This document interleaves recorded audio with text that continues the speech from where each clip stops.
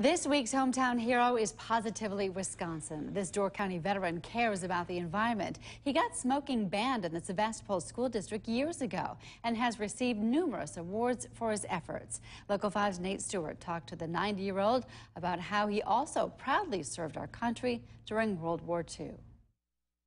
It's a great community, this Sebastopol community. And Carl Scholz has given back to the area in a big way, but he's also given back to his country when he enlisted with the Army back in 1945 at just 17 years old. It was just part of our blood and our family. His father, Philip, was a private in the infantry during World War I, who also earned the Purple Heart. In fact, he was the last doughboy to leave Europe. He was at a hospital in London. Carl first went through a special army training consisting of everything they needed to know to prepare for the invasion of Japan. From cryptography to radio to light machine gun and mortars and bazookas and everything. And he was soon jumping out of airplanes as a paratrooper with the 11th Airborne. Oh, I didn't know that was part of the program. He was then sent overseas, but those skills would be set aside after the U.S. dropped the atomic bomb over Hiroshima,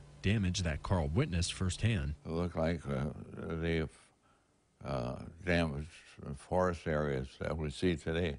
There was nothing that was identified. After serving 2 years, Carl's time with the Army was done, but he never stopped giving back. He was the superintendent of the Sebastopol School District for 34 years. People were very tolerant.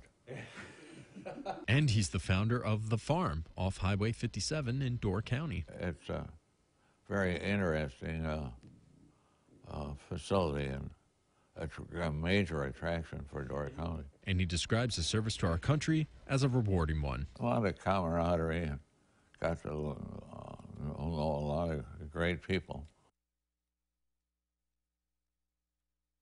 Amazing man. Thank you, Carl, for your service. If you'd like to nominate someone from your community to be featured in our Hometown Hero segment, just email Nate at the address on your screen.